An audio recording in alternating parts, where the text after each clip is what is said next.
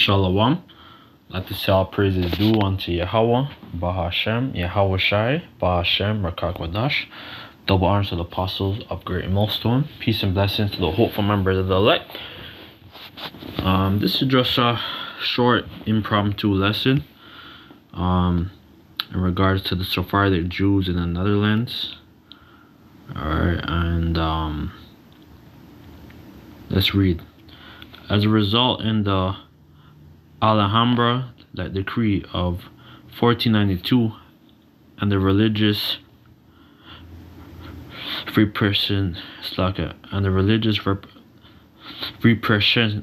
repression of the Holy Office of the Inquisition, many Sephardic, Spanish, and Portuguese Jews left the Iberian Peninsula at the end of the 15th century and through the 16th century.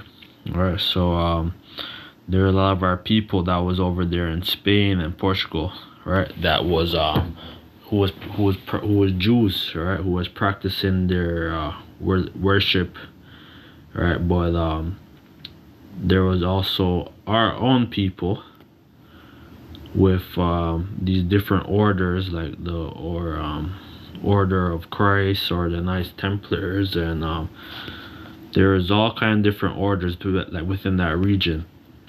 And basically they had an option to follow Catholicism, all right?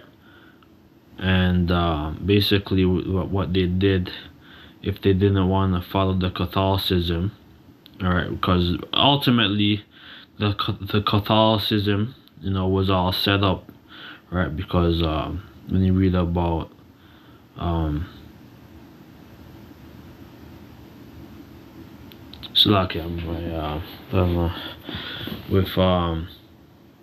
you read about Constantine the Great, all right, that whole church, was set up by the so-called Byzantine, by our people, all right, and it was basically they incorporated Sunday worship or Saturday worship, right, and all these different types of worship. They also Mary and child worship, or basically the Tammuz and Semiramis worship and all that. That whole thing was set up by Constantine the Great, and that's how they were able to to conquer and to to use that Christianity to to control the world. And that's what basically this is what our people did. All right, and let's go.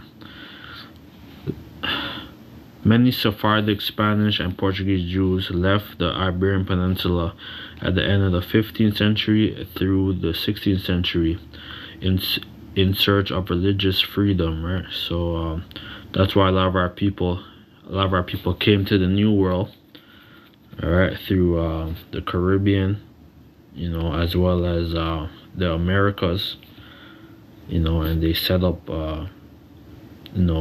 colonies, and they established themselves, New Amsterdam, and basically it'd be New York, right? If the Rakakwadash permits, and guide me, because I have certain notes and certain books and accounts. So Lord's will, I could get it going and rolling through the Rakakwadash. This is some migrated to the newly independent Dutch province, which welcomed the Sephardic Jews. Many of the Jews who left for the Dutch province were crypto Jews, all right? So they were basically, they were under the Catholicism, and basically a lot of them were Jews, but they were basically practicing like Christianity, and also there was a lot of Moors, right, who was also, who was practicing their Islam, right? So that was a whole mess, because basically, like the Mohammedans, when you read about the Median constitution, that was set up by the Jews, by us, when you read about that, the constitution of Medina, that was all set up, by so-called Muhammad, and basically that caused a lot of havoc throughout North Africa, and there was many wars, 711 AD, with basically a lot of our people, because there was a lot of there was a lot of our people over there in the Iberian Peninsula, right, who was Christian kings, and basically they with the Moors, or the Berber Moors, or the Berber Jews, a lot of them, they were a part of that whole Islamic the whole Islamic revolution, and basically the Strait of Gibraltar, and basically they conquered, they they took a lot of slaves, they took a lot of so-called white slaves, or Edomite slaves, and they were being sold around the world. All right, and it's very vast, because our people had a great monopoly in the slave trade, man.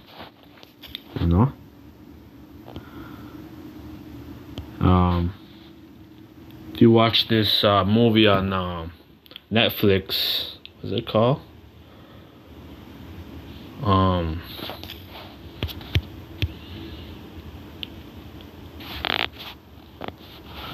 About African so-called queen.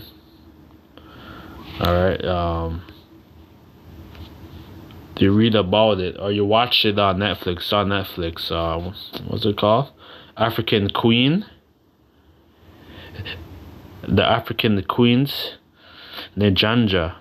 All right.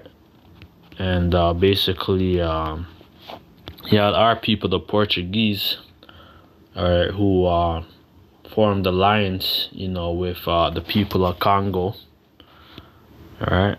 This is a Congolese prince, all right, and basically a lot of our people would sell out their own kinsmen or clansmen,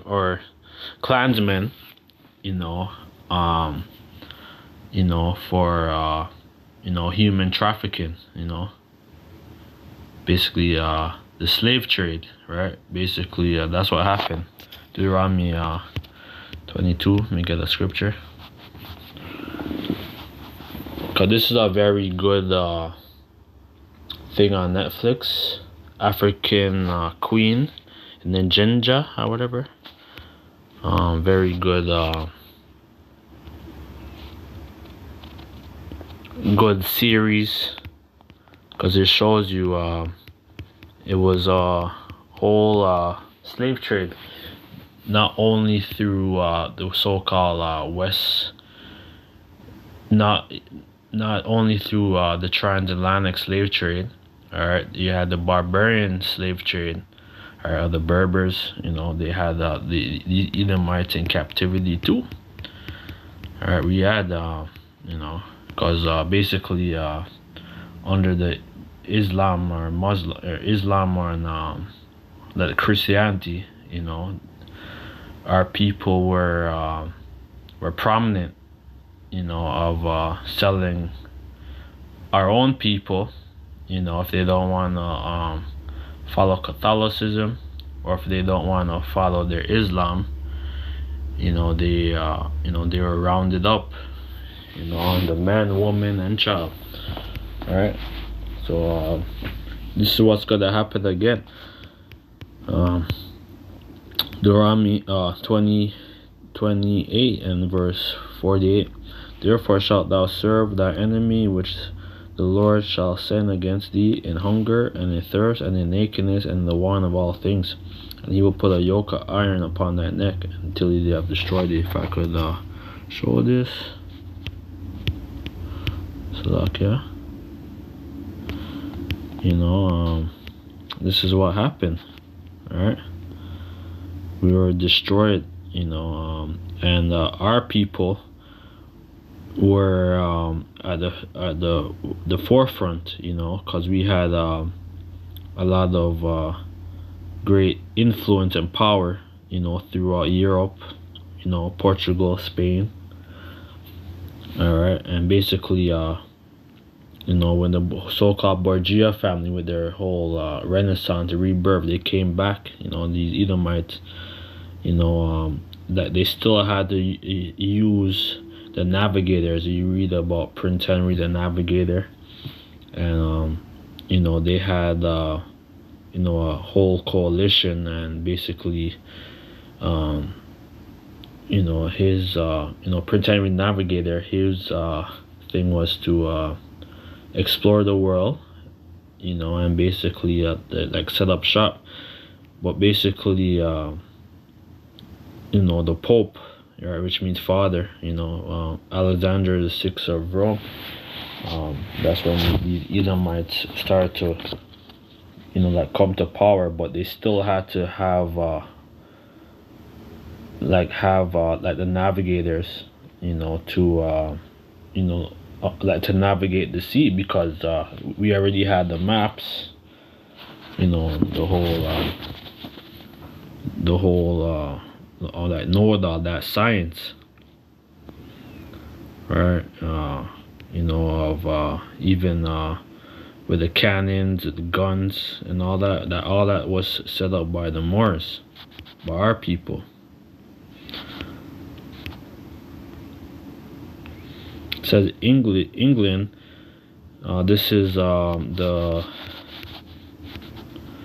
This is like the slave trade. This is like a PDF.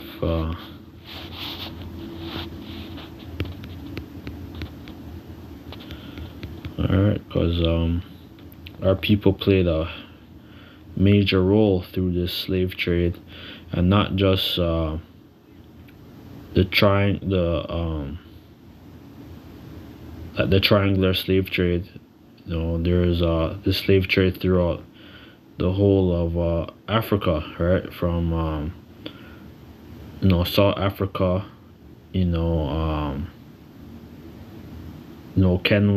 Kenya, Uganda. There's a lot of our people, and there's even Edomites, throughout North Africa, that was being rounded up and sold, right? Because slavery was a big business. All right, and England. Then it says dominicated the slave trade from 1690 until 1807. But anyone could become a slave trader. All right, and we know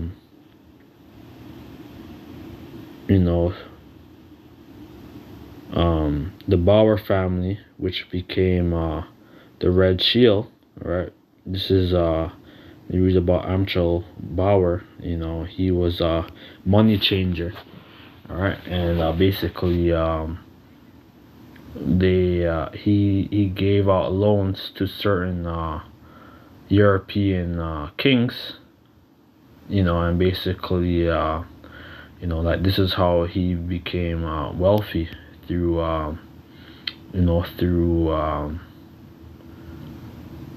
through usury. And basically that's how he set up his 5 sons, who went throughout I believe five places in Europe. I think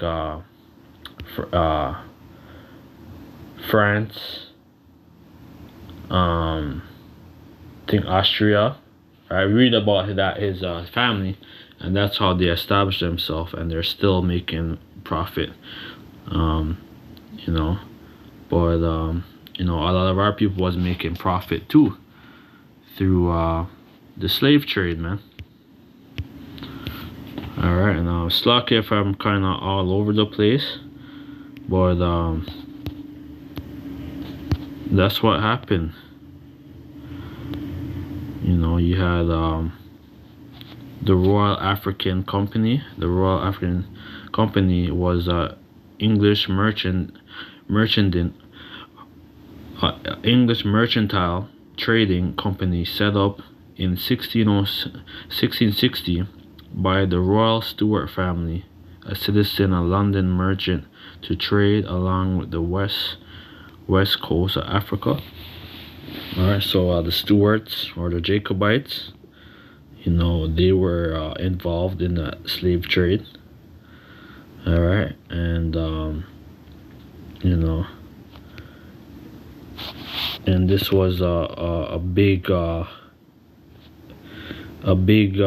bulk of wealth, through human trafficking, right?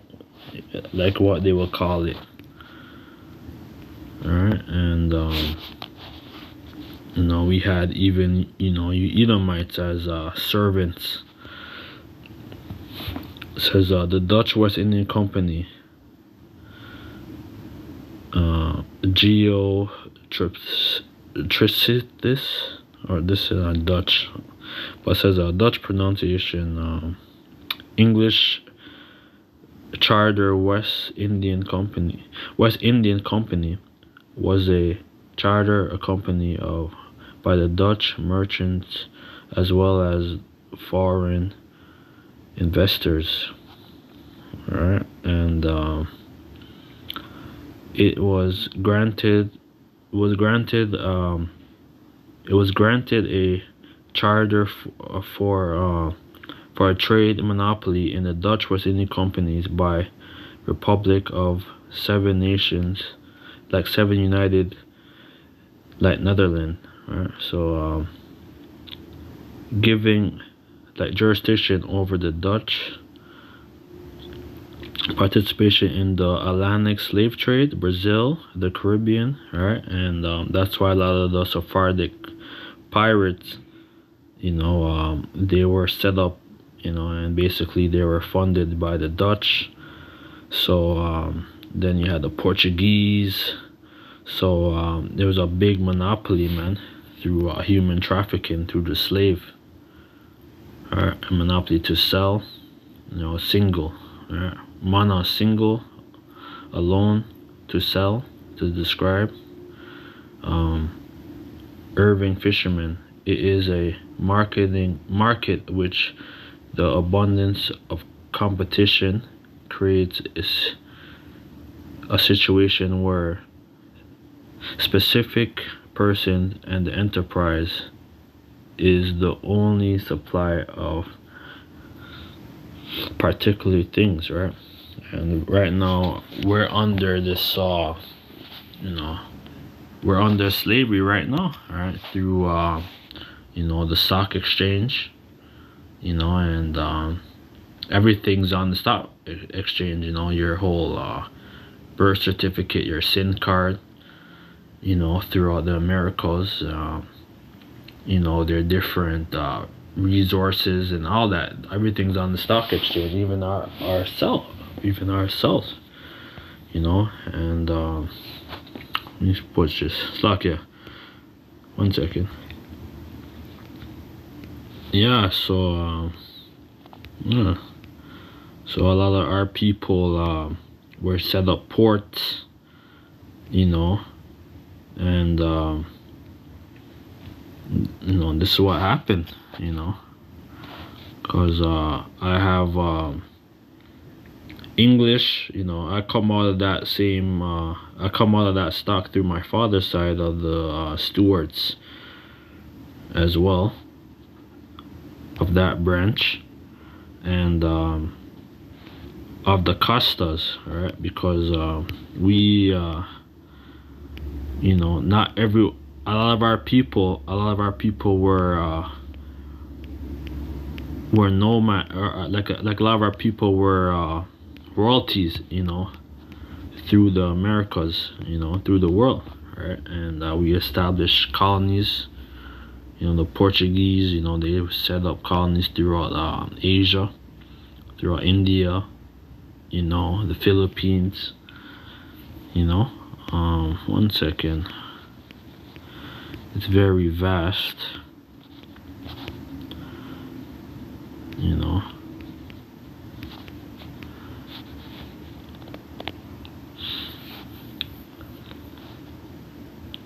It says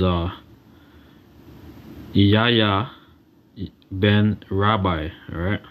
Yahya ben Negro, right? Which he basically that Negro just means black, and basically there were Jews, noblemen, so not all the Moors, practice Islam. A lot of our people practice, our nationality, knowing who we are, right, as the house of Judah, right, the sons of Israel, right. So Yahya ben Rabbi, or Yahya ben Negro, was a Portuguese nobleman. He was reputed to be a direct descendant of the Hebrew exiles of the ancient Babylon, Iraq, to claim direct descendant from Babylon. It says from the biblical King David, and was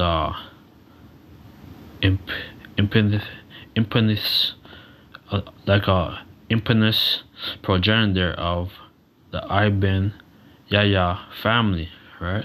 So they were Jews, all right, and and their lineage could go back, to the times of our captivity through the Persians, Persian captivities, the Babylonian captivity. So could do your own research as well. Yahya ben Rabbi, or Yahya ben Negro, or the Negro. Alright, and this is what happened, man, through this transatlantic slave trade. Let's get it. Therefore shalt thou serve thy enemies, which the Lord shall send against thee, in hunger, and in thirst, and in nakedness, and in want of all things, and he will put a yoke of iron upon thy neck until he have destroyed thee. The Lord shall bring a nation against thee from far, and from the ends of the earth, as swift as the eagle, as a nation whose tongue thou shalt not understand. Right? That's why our people, they're into these different lands. Because before, some of our people were speaking Hebrew, Aramaic, Hebrew, first and foremost, and basically we're scattered, especially here in the Americas, especially North America, all right? But right now, there's a whole human trafficking or slave trade right now of our people, through the sub-Saharan slave trade, or the so-called barbarian coast, throughout Tanzania, Algeria, like the Mauritania, Nigeria, because a lot of our people are practicing Islam, right? So there's a lot of human trafficking, or so-called slave trade, of our people. Our people are selling each other, and selling them, they're selling our people to the Ishmaelites, to the Edomites, Cause you know you Edomites was in like you Edomites was in captivity too. Alright, because we had you guys under our foot. 1 second. Yes, this is the book Nature.